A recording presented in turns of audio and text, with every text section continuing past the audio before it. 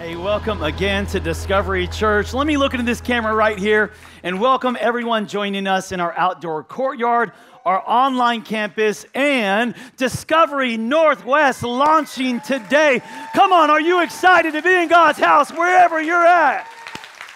Man, we're so excited, man, about what God's going to do at Northwest, and God continues to move. Welcome to Easter at Discovery. I have a message titled today, Ruins to Resurrection. And if you've ever had a situation in your life or a time in your life, a season of your life where you felt like, man, it's ruined.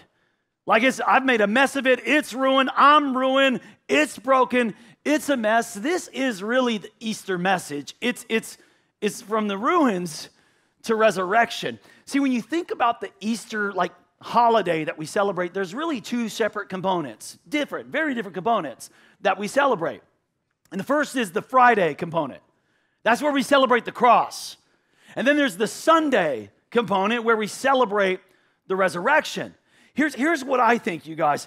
I think that a lot of people can identify with the Friday part, but I don't think people really fully understand what the Sunday part was all about. So Friday, of course, was the most well-known, one of the most well-known days in all of history where Jesus was hung on the cross. So if I can just explain a little bit of the power and the importance of Friday before I go ahead and share and preach about the Sunday. Because to those who are watching the crucifixion, it looked like and appeared that evil had won and Jesus had lost and was defeated and made a public spectacle. The charges that were against Jesus, they were written on this piece of wood and nailed over his head on the cross. His life was taken from him. And it looked like the kingdom he came to advance had been thwarted. It appeared like that. But appearances are deceiving, aren't they? Because it was actually the opposite thing that was happening. Colossians chapter 2, verse 14 says that Jesus, having canceled the charge of our legal, key phrase, legal indebtedness. The Bible calls that transgression. That in the kingdom of heaven, we had a legal indebtedness that was actually a charge against us and condemned us, he says.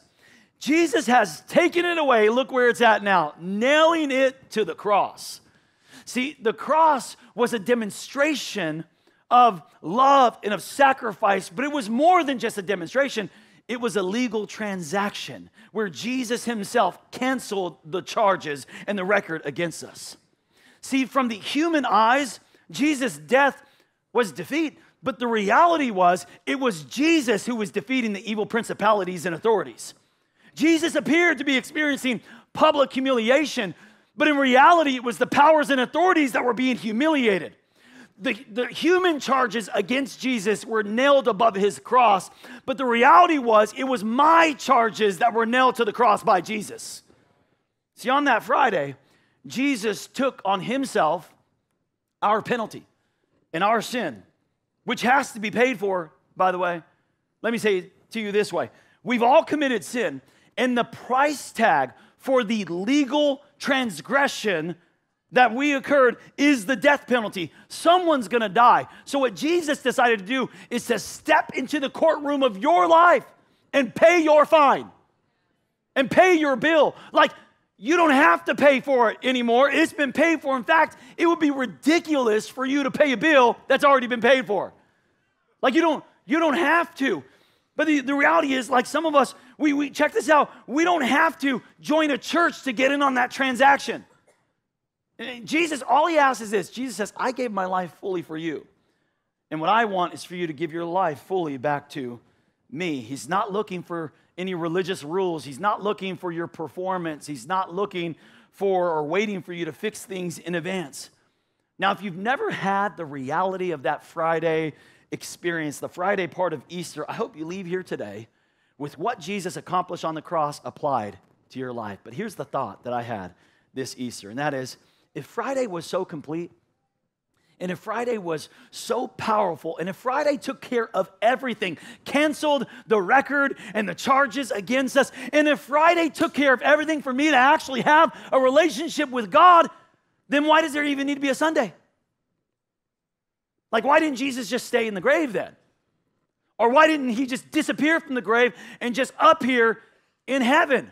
Let me ask it like this. Why did Jesus rise from the dead? This is where the challenge is for so many people, where the tension lies, because we can kind of relate to and connect to the Friday part. I can connect to the pain, to the suffering, to the trials, to what he did. He canceled some things. He forgave me. He took it on. I can connect to that. But so many people can't really connect to Jesus rising from the dead. It's like, how do I relate to that? How do I relate to Jesus getting up out of the grave? There are a few reasons why Jesus actually did. He rose from the grave. And I want to drill down on one of the primary, the most important reason he did rise from the grave. But there are a few of them. Let me give them to you. The first one is this. Write this down. The first reason why he rose from the grave was to prove that he is who he said and claimed to be. It's one thing to make the claim. It's another thing to back that claim up, right? He's not dead. He's alive. No other God has ever done that. No other God has even made the claim of doing that. That's what makes our God different. Honestly, that's what makes our God God. Amen, somebody? He's alive. He's not dead. To which the skeptics say, well, of course you believe that. That's your myth.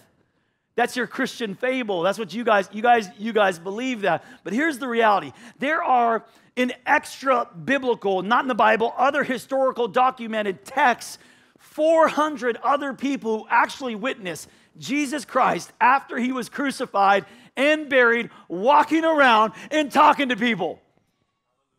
Okay? This is a historical reality. It's recorded in the Bible in Acts chapter 1, verse 3. It says, after his sufferings, he presented himself to a lot of people and gave many convincing proofs that he is alive. But check it out. That's the outcome of Easter. He's risen.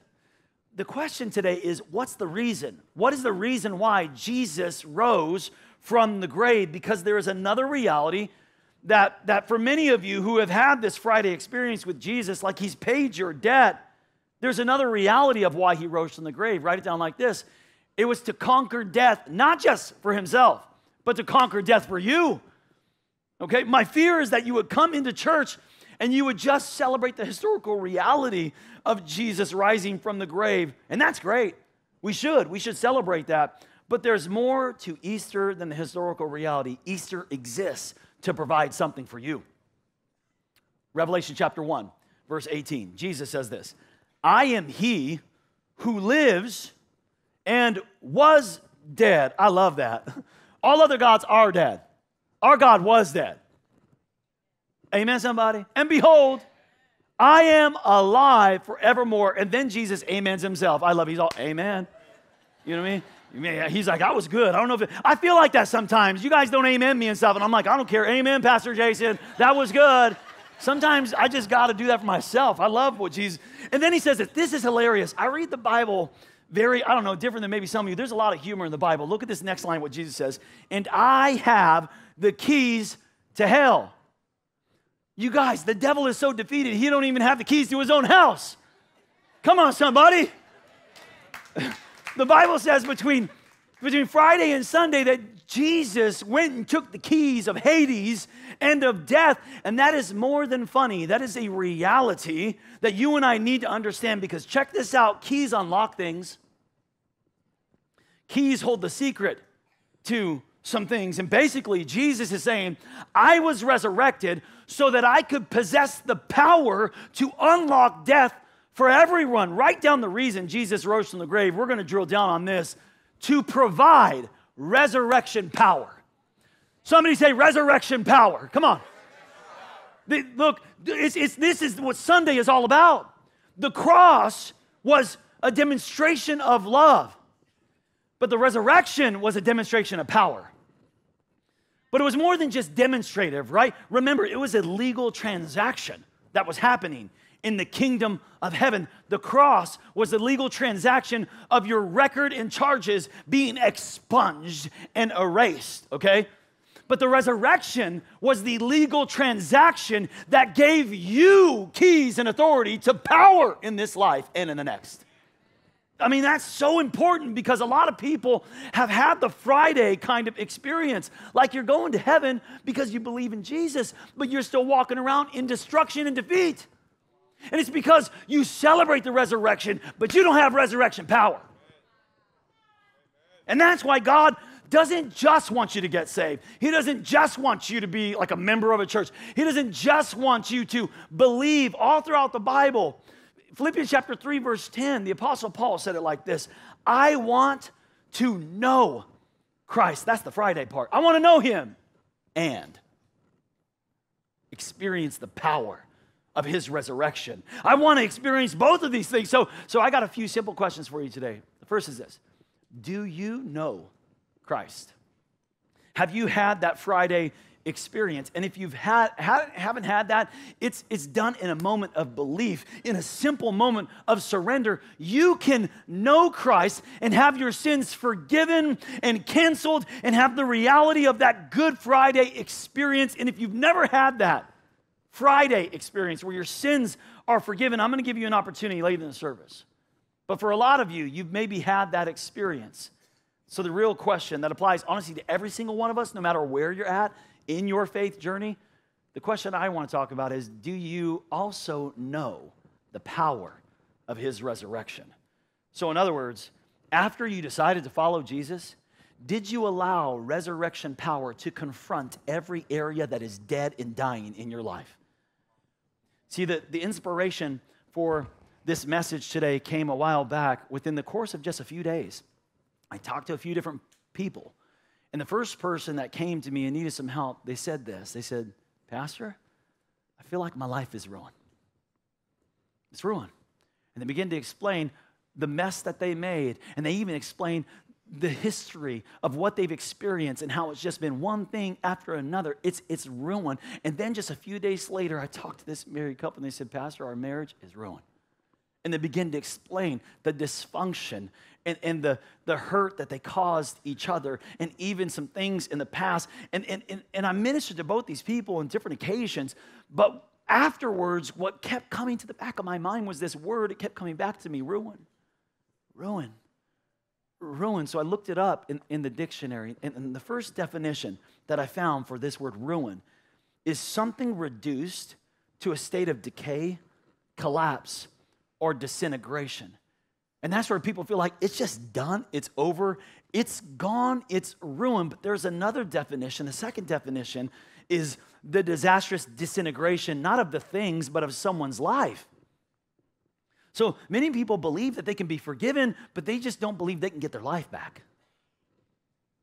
My life can never be great again, Pastor Jason, because I've already messed it up. I already made my moral choices. I've already done the thing, man. And I even have the scars. I got the scars in my soul from it. So even if I did get in on that Friday thing and I get my sins forgiven and stuff, I still have the scars. It's ruined. Even if I did get in on it, my marriage is ruined. And I've been through a few of them already. I've got this track record already. I can't go. Where do I go from here? It's ruined.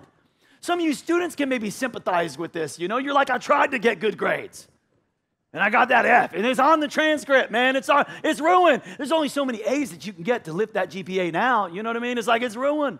And here's the reality. Part of the reality is you're right. It is ruined unless you possess resurrection power. See, this resurrection power can take all the dead things and bring them back to life. Only through Jesus can you go from ruins to resurrection, and I want you to believe that this Easter. And I've been praying for you. I've been praying for you all week. This prayer in Ephesians chapter 1, the Apostle Paul wrote this prayer in Ephesians chapter 1, and I've been praying it over your life. Verses 19 and 20. He says, I pray that you will begin to understand what Sunday is all about, man. I pray that you begin to understand how incredibly great his power is to help. Help who? Those who already believe in him. See, I think that so many of us stop at belief. We stop at Friday, and we don't go on to get the victory.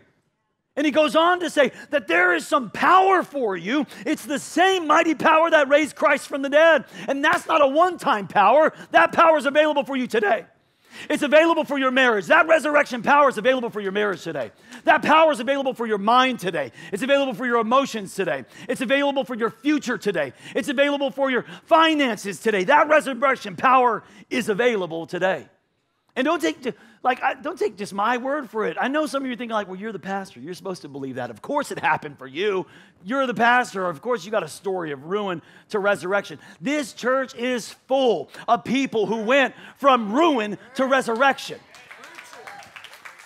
I'm looking out, there's so many stories that, and you know what? Can you help me out wherever you're at right now, Northwest Courtyard, wherever you're out in here, help me out real quick. Because some people, they're like, you're the preacher, you're supposed to say that. If you're here today and you've experienced the resurrection power of Jesus, that you had a place in your life where you said, it's ruined, my marriage is ruined, my life is ruined, my future is ruined, where it's ruined. Can you just testify? Because one thing if I say it, but if you say it, can you stand up right now, wherever you're at, stand up and testify and give God some glory, that you went from ruin to resurrection. Can you give God some glory in this place? Come on. Because it's not just available for some people, it's for all who believe in Him. There is mighty power that can raise the dead. Yeah. Carl, you could be seated. You could be seated, man. And I love this. I love seeing people and I love being a part of the journey of people bringing restoration to their life, where they're going from ruin and ashes to beauty. In fact, that's what the ministry of Jesus is all about. That's when you look at the Gospels, that's why Jesus came, to restore those broken things back to life. In fact, there was one instance where Jesus was in the temple, and he was, as a rabbi, he was given the opportunity to read from one of the scrolls. And he goes and he grabs one of these Old Testament scrolls, and he opens it up in the temple, and he reads from a prophecy from Isaiah. And he reads it in front of everybody, and he rolls it back up and puts it away, and then he sits back down and he says, today in your hearing, this prophecy is made available to you. He said, because I am alive, this prophecy that it was given in Isaiah chapter 61, it's available in your life now. So here's what I want to do. I want to read you what Jesus read in Isaiah chapter 61. I want to read you that prophecy because He is alive. He's not dead. There's resurrection power. This is available. And as we read it, you're going to see a spiritual progression that takes place. And here's my hope. My hope is that you just will go on that journey that Jesus is inviting you into, because He is alive and there's resurrection power. There are some steps you're going to see as we read it. Let's look at it together. In Isaiah chapter 61, starting at verse 1, he says, the Spirit of the sovereign Lord is on me, because the Lord has anointed me to proclaim, and here's the first step, good news to the poor. Now, He's not talking about people that don't have money, right? He's talking about people who are bankrupt in their soul. He's saying, look, you don't have to pay for your own sins anymore. I came to pay the debt for you. This is called the good news. We call it the gospel. This is what Friday is all about. You don't have to pay for your own sins anymore. But then He doesn't stop there. The very next thing, He says, also, He sent me to bind up the brokenhearted. That now you can begin a process that every area that you're hurting, you can be healed in Jesus' name. To proclaim freedom for the captives and release from darkness the prisoners. Jesus saying, because I'm alive, you can be free. Nothing can hold you down anymore. To proclaim the year of the Lord's favor. In other words, you're going to sense God's presence all over your life, changing you. And the day of vengeance for our God. To comfort all who mourn and provide for those who grieve in Zion. But check this out. He doesn't just want to save you and heal you. He takes it another step, and He says, now to bestow on them a crown of beauty instead of ashes. So He doesn't just save you and heal you. He takes those broken areas and restores it to something great again. The oil of joy instead of mourning. The garment of praise instead of that spirit of despair you've been carrying around on you. And the result of this, these broken things, will be restored now. He says those people that used to be broken and ruined, they will be called oaks of righteousness. These people that went from ruin to resurrection, they're now pillars of their family, pillars of their church. From ashes to beauty, a planting of the Lord for, look what He says, the display of His splendor. In other words, you look at Him and you go, only God could have done that. Only God, man. And He doesn't stop there. He wants to save you, heal you, restore you, and now He wants to use you. He says those people who thought they were ruined, they will rebuild the ancient ruins and restore the places long devastated. They will renew all those ruined, devastated, decaying, depressed areas. They'll renew cities that have been devastated, and I love he uses this word, devastated for generations, that they will break generational ruins and generational curses in Jesus' name. I'm just saying to you today that Easter is more than an event in history. It's an invitation to a process to restore your life from ruins to resurrection. Well, how do you do that, Pastor? I'm so glad you guys asked, man. That's so good. Thank you. There's 4 steps in this process that we just read in Isaiah chapter 61 that I want to show you guys. The first is, if you're still carrying around your own sin, if you're in the process of dying, which I know we're all in the process of dying, but if you're in the process of dying spiritually, I know this is profound, and it's kind of funny I wrote it this way, but here's the first thing I want you to do. Stop dying. Just stop dying, man. Just make a decision right here, right now. Why put it off? That in a moment to reverse the curse, to no longer go from life to death, but from death to life. Jesus is the only one that can flip the script of your story and your life. How many of you believe that? Amen? You say, well, what's the catch, though? What's the catch, man? Jesus tells us what the catch is. Look what he says in John chapter 11. Jesus said, I am the resurrection and the life. The one who believes in me will live, check this out, even though they die. They're not going that way.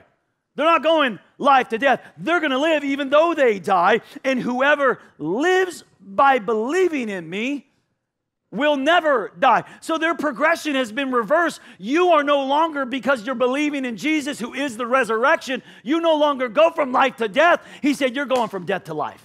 That's a new progression. That's resurrection power that he's giving you. And then he gives you the catch. He says it like this. Do you believe this? And there it is. That's the catch. That's all it takes. You don't have to join the church. You don't have to figure stuff out. Jesus isn't even saying here, you got to change your life at this point. Just believe. And you go, well, is it really that easy? Absolutely. And to any religious people in here that are going and thinking to yourself, hold on, Pastor, you're making it way too easy now. We got to put a few more steps on that thing. No, that's called religion. Okay? I can prove it to you. The best example of this is with the thief on the cross. Let me blow some of your religious theology out the window right now. For some of you that are getting your pants are getting tighter by the second, going, oh my God, Pastor, Let me, Luke chapter 23. This is the Friday moment. Luke chapter 23, Jesus is hanging on the cross, but he's not alone. He's got 2 thieves, criminals, to his right and to his left. And it says this in Luke chapter 23. One of those criminals hanging there began to shout insults at Jesus. Aren't you the Messiah? Save yourself. And while you're at it, save us too, you know? But the other criminal stopped him and he said, you should fear God. And then he says 3 profound truths that in the middle of his ruins, that this criminal had a revelation. And he says 3 things that are still true today. 3 profound things. Here's what he says. The first thing he says is, all of us will die soon. And that's true today. All of us will die soon. And he says, you and I are guilty. And you and I are guilty. And we deserve to die because we're the ones who did the wrong. And you and I, we deserve to die because we're the ones who did the wrong. But this man, he says, he's done nothing wrong. And then he says this, it's so simple and so beautiful. He goes, Jesus, remember me. That's it. There was no eloquent prayer. There was no King James Version. There was just, Jesus, remember me. When you become ruling, when you start ruling as a king, remember me. And look what Jesus said to him. I promise you, today you will be with me in paradise. Can you imagine the shock of this man? After he breathed his last breath moments later to show up in heaven like, whoa, what am I doing here? Like, this guy, never been baptized. Yeah. Never, he never said the sinner's prayer, never raised his hand in church. What is he doing there? He didn't do it. He never produced any fruit for the kingdom, never made any difference in anyone else's life. All we know that he was a thief, he was a criminal, he was suffering the consequences of his own actions and his punishment. There was nothing beyond that except Jesus. Remember me. And he shows up in heaven. Can you imagine the shock on this dude? Like, what am I doing? I imagine, like, the angel there is like, hold on, bro. What you doing? Who are you? Who are you? And he's like, excuse me, I'm sorry, sir. I don't know why I'm here. I don't know. But the only thing I do know is that the man on the middle cross said I can come. Can I tell you, the only reason why you and I are going to show up in heaven one day is because the man on the middle cross said I could come. That's the result of Friday. That's the result of the cross. But don't stop there. Don't stop at Friday. Don't stop at just belief. There's resurrection power. You don't have to show up in heaven like that criminal broke, busted, and disgusted. There's more for you, which is why I want you to stop dying. And number 2, write it down like this: start rebuilding. Start rebuilding. That you can, he binds up the brokenhearted, proclaims freedom for the captives, and release darkness from the prisoners. That there is a rebuilding process that you can start now because of resurrection power. But rebuilding is a process, isn't it? It's a process. One of the things I love to do, I love to hear about the transformation, the process, and what God is doing to change lives every week here at Discovery. So what I like to do is on Tuesday, we gather all our staff and our pastors and everyone together, and we worship together, and then we pray for all of your needs, every needs that you guys write on those prayer cards. We just intercede. And then after that, I bring them all together and I say, okay, what did God do? Tell me the stories of what Jesus, let's brag on God. Let's give God some glory for a moment. Just because I don't hear all the stories. I hear some, but I don't hear them all. And I'm like, I want to know what Jesus did. Let's talk about Jesus for a moment. And so there's just so many stories. We tell stories. Of all the stories that I get told, can I tell you something? Most of the time, it's connected to their community, like their small group that they're in. That why God is changing someone's life and the transformation they bring was because of the small group. Very rarely do I ever hear someone's life was changed because of the amazing messages. It only hurts me a little bit, right? Just a tiny bit does it hurt. But honestly, I like it that way. I honestly prefer that because this place, church, was never supposed to be your life change moment. This place was always intended to be a catalyst for you to want to change. A catalyst for you to go on the journey and start the process. So here's how I like to say it, and I say it often, but I'm going to give you the challenge today. Give God 1 year of your life. Like give us 1 year of your life and just see. Go on this journey. Go on this process that Jesus is saying is made available to you because of the power of resurrection, and just see what God can do with your life. And before some of you are thinking, man, a year's that's a long time. You've given so much of your time in life to so many other things that don't even matter. In fact, you've given your time more than that to people that you've blocked now on your phone, okay? So give Jesus 1 year of your life. You've given more to other things, lesser things. Give God 1 year of your life and just see if he does not change you. If he doesn't bring something beautiful from the ruins, something beautiful from the ashes. I'm telling you, like write down the date somewhere. Like write it down, April 9, 2023, man, 1 year. And if by this time next year, it's not going to take that long. It isn't. But if by this time next year, your life isn't changed, I want you to let me know. We're going to close these doors and go somewhere where God is changing people's lives together, okay? Okay, because what are we doing? If it's not working, what are we doing, right? But it's not. I'm telling you, it is going to work. Why? Because he's alive. Because he's alive. And there is resurrection power. See, the grace of God is not just available to save you. The grace of God will meet you where you are, but it will never leave you where you are. God wants to take you on a journey of rebuilding, but check it out. He doesn't stop there. God wants to take that life that is ruined, that is messed up, the marriage that is ruined, the future that is ruined, the choices that have been ruined, the past that has been ruined, and he wants to save it and heal it and then turn it into something beautiful again. And I meet so many people who don't believe it. So I need you to stop dying, start rebuilding. And number 3, stop doubting. Stop doubting God and what he wants to do. I want you to believe, listen to me, you can be an oak of righteousness.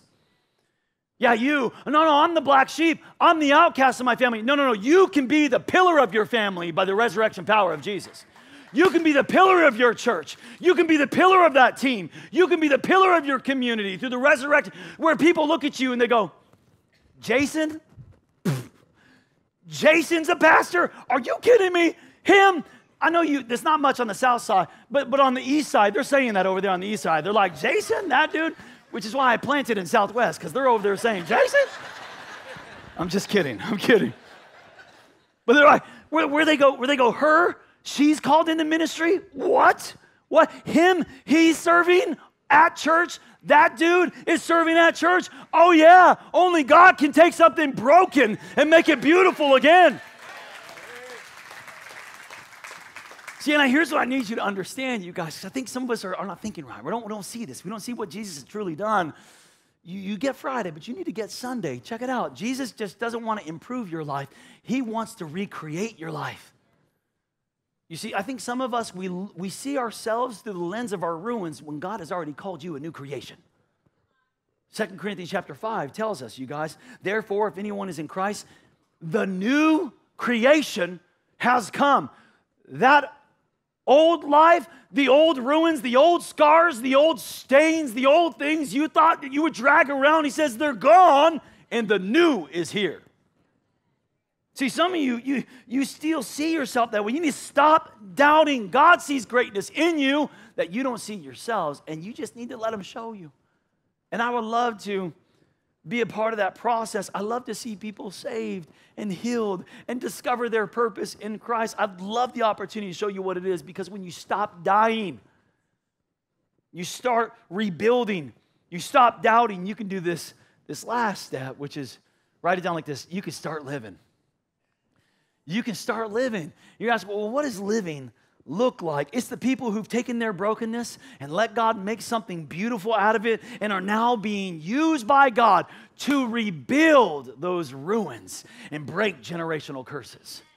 It is the person on our team who was homeless for over 15 years and who now in their resurrected life, they're serving on the homeless outreach team, going out, rebuilding the ancient ruins and breaking generational curses.